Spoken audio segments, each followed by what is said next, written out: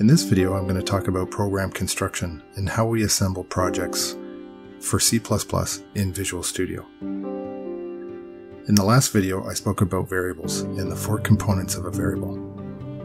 It might seem a little counterintuitive that I would start off talking about common variables and then jump straight into writing actual code.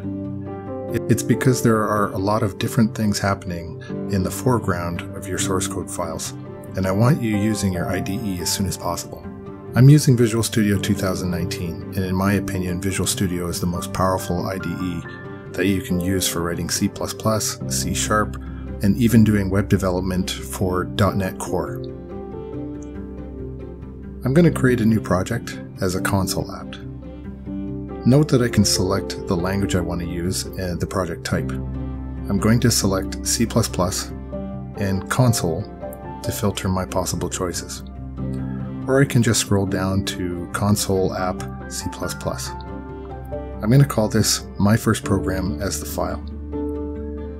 Then I'm going to save my solution as S1E1_demo. You can just leave the solution name as it is because it auto-populates as you create the name of the file. Notice that when we look at the files in the Solution Explorer, we have the name of the file that we specified and the name of the solution in a higher position above it.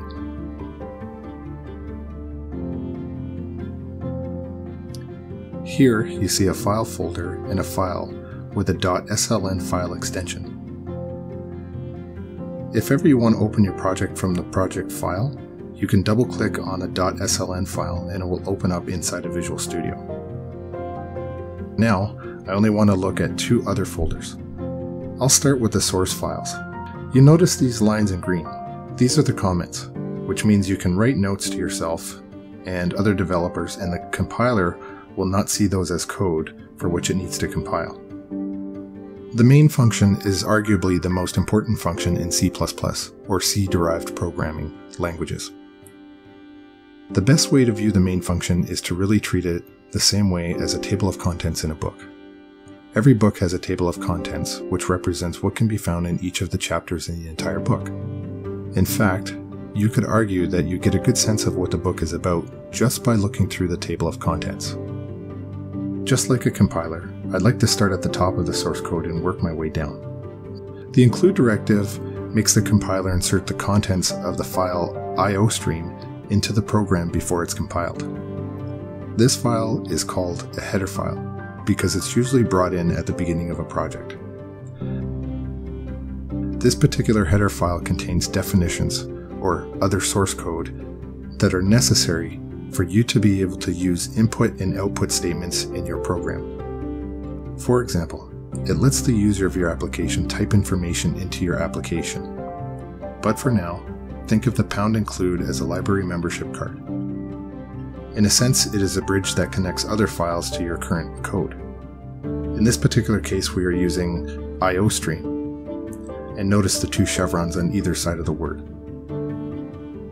In this example on the screen, if we don't include IOStream in our program, it won't compile because we won't be able to access the source code in the IOStream file to make it all work. Typically, when you develop an application that has a user input and output, you will need this IOStream file included in your project.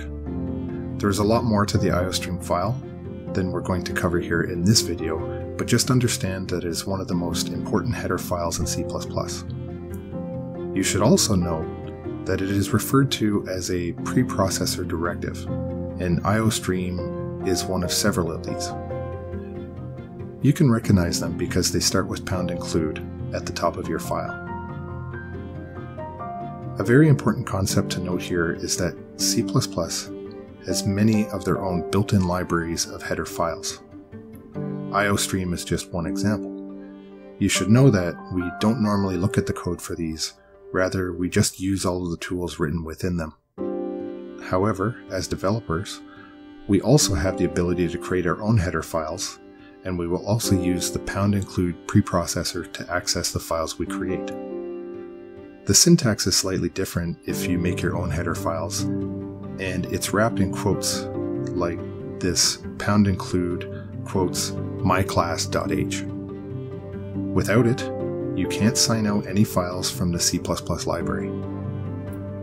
This is a good time to talk about the two different file types we'll be using in C++. The .h file, or header file, and the .cpp file, or implementation file. To use our analogy of a book's table of contents, sometimes books have a table of contents before each chapter as well, much like what you would expect from a book about C++. That would be your .h file, which is there to tell your compiler what to expect from the CPP file. The CPP file is literally where all of the chapter text is written. We call this the implementation file, where you implement all of the details of what you said you would do in the .h file.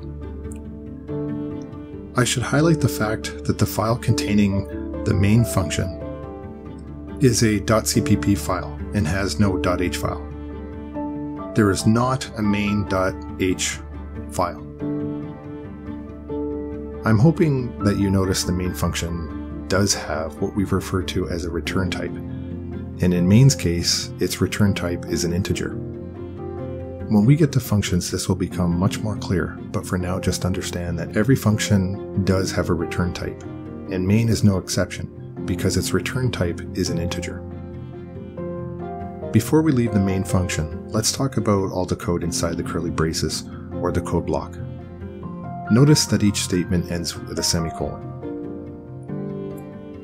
Let's look at an example of how we would go about using actual variables in our program. I'm going to declare and initialize some variables. These are referred to as local variables because they fall within our current code block inside of main. I have several different options I can use when declaring variables. For example, I could say int number1 equals 10, semicolon. Int number 2 equals 20, semicolon. Int number 3 equals 20, semicolon. Int number 4 equals 40, semicolon. These are on the same line, but because of the semicolon, the compiler reads them as being separate. Another way I can do this line is to only type the int once and separate the variables with a comma. Int number 3 equals 30, comma. Number 4 equals 40, semicolon. Double number 5 equals 45.5, semicolon. Notice the decimal point. Char letter equals A, in quotes, semicolon. We covered that in the last video. Const float pi equals 3.14f, semicolon. Notice the difference of using std::: in our code. If we don't have using namespace standard, semicolon, I get an error under my cout statement on line 17 when I remove std::. However, when I add it back, the error goes away. There is a more efficient way to correct this. If I add the statement using namespace standard, I no longer need to write std::: cout. I just use cout. Notice the double chevrons. This is part of the IOStream library known as the extraction operator. On line 21, I'm going to print the value of the variable number1 to my console. On line 22, I'm printing all of my variables to the console, plus hello world and number1. There is some formatting syntax there, but we'll bypass that for today. I'd like to circle back and mention the keyword const for a moment. I've used the variable pi for a very specific reason in order to properly explain this const keyword. The reason is that pi, as you know, is a constant number that doesn't change. It's typically illustrated as 3.14 and doesn't change. Because it is a universal constant, we add the const keyword so that it can't be changed later in the code. If I don't use the keyword const, I'll be able to overwrite the value that we assigned to pi. For example, if I write pi again, notice I didn't use the data type the second time. That's because I already created pi above. Because the original pi is a const, I get an error when I try to assign the second pi a value of 100. If I remove the const keyword, I'm allowed to override the original pi. The const keyword protects the variable pi from being overwritten somewhere else in your code. If not, who knows what pi would equal.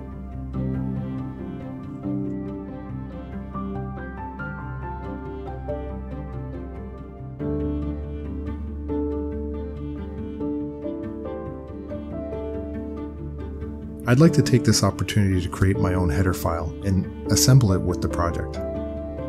While I'm not going to write any code here, I want to show how all the files are connected.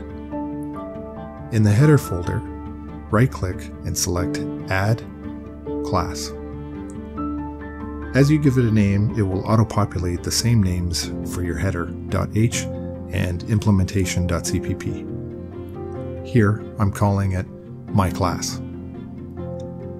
The way I connect the new files is by using the #include file in the file that my main function is located. Like we talked about before, I'm using the #include statement as a library card to get the book I want called myclass.h, as seen here as a new preprocessor statement in line 3. In the next video, we're going to tackle one of the most complicated concepts in C++, and that is the pointer. Thanks for watching, and I'll see you in the next video.